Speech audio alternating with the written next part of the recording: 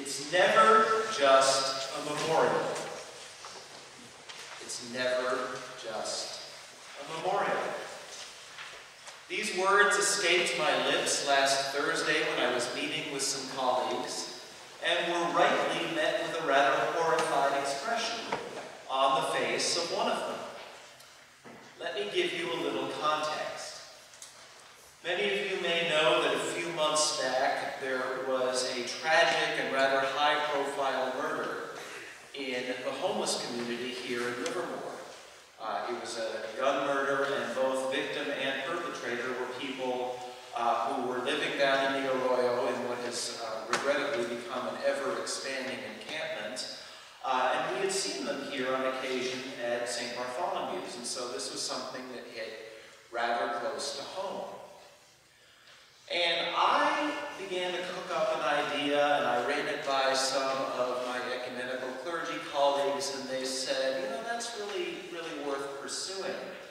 Back when I served in San Francisco, an interfaith committee would always put together a memorial service right at the winter solstice. It would be right there at Civic Center Plaza, so front and center location, for all the homeless who had died in San Francisco that past year.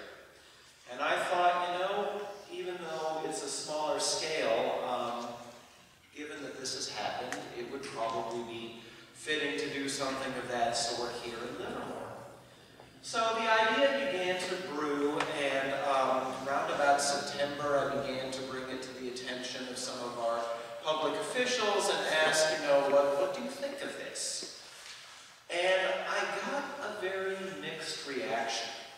And one official in particular actually asked for a personal conversation, and we went rather deep with it. And he said, you know, Andy, I'm concerned that this may end up having exactly the opposite effect of what you're hoping it will have. And what he presented to me is a community that is becoming quite divided and quite agitated around this issue. Everybody, of course, agrees that the fact that a large number of an ever larger number of our neighbors are unable to find their way to sustainable housing is a serious problem that needs to be dealt with. The ensuing problems of public health and violence, of course, are serious problems that need to be dealt with, but that's where the agreement ends. The disagreement is what's the best pathway for dealing with it. And there is one huge faction that says as many services as possible, as great a degree of compassion as possible is what's called for. And there's another group that says part of the problem is perhaps we're making this a little bit too easy. And so we're attracting more violence and more of a public health crisis by making this a little bit too easy. And there's sort of a brewing clash. And what this official said is, by shining the light on what happened late last summer, you may actually be sort of pouring some gasoline on those flames. I advise you to be very, very careful. Hence my line, it's never just a memorial. Well, when I said that, my colleague looked at me and said, do you realize how horrible it is that you have to say something like that? Because it really should be just a memorial. Why is it that to do something as simple, as grounded in our faith, as earthy, as memorializing somebody who has passed on, has become a political statement where you have to tread so carefully? And as we approached this particular Sunday, I thought, wow, she is absolutely right.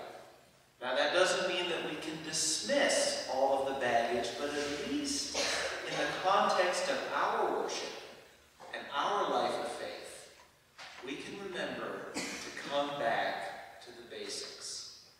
So this particular Sunday is known as Remembrance Sunday. It always tends to coincide in the secular calendar with Veterans Day, and you've probably noticed that all the hymns and all the reading readings very much had a death and resurrection theme to them.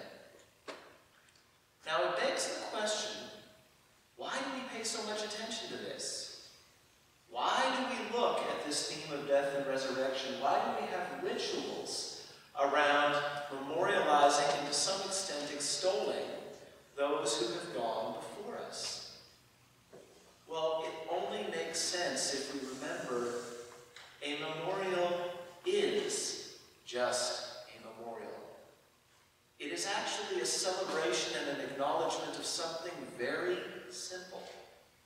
And that is God's grace and love towards us and towards all who have gone before us. God's promise to raise from the dead not by our own merits, but according to God's loving promise. All those who have gone before us, and at our time, us as well. That is the sum total of it. That is why we have funerals. That is why we have a Remembrance Sunday. Nothing more and nothing less. There's no political statement here. There's not even a statement about the merits of ourselves or of the people we're remembering. We celebrate the people we remember not because they were great people, not because they were not great people. It's not our business to even judge that. We celebrate them because what we're really celebrating is God's grace and God's promise of resurrection. That is it. A memorial is just a memorial. And it's especially important to remember that in the context of Veterans Day. Why do we honor and remember veterans? Were they great people, greater than the rest of us? Maybe some of them had some really noble characteristics, but they're human like the rest of us. Were they worse people than the rest of us? No. The same thing. We remember and honor veterans not because of their own personal merits or lack thereof, but because we are acknowledging God's love and grace in a place where it may be especially hard to see. Because it's awfully easy to make the mistake that in remembering and extolling veterans, we're somehow extolling the military or the war in which they participated, and we most certainly are not. I do invite you to remember, as Dwight Eisenhower often reminded America, that nobody hates war and loves peace more than most soldiers and veterans. So we're not in any way propping up or extolling the system in which, doing the best they could, they may have had to live and move for a season of their lives. All we are doing, the sum total of it, is celebrating God's love and grace shown to them and shown to a broken world that even can conceive of something along the lines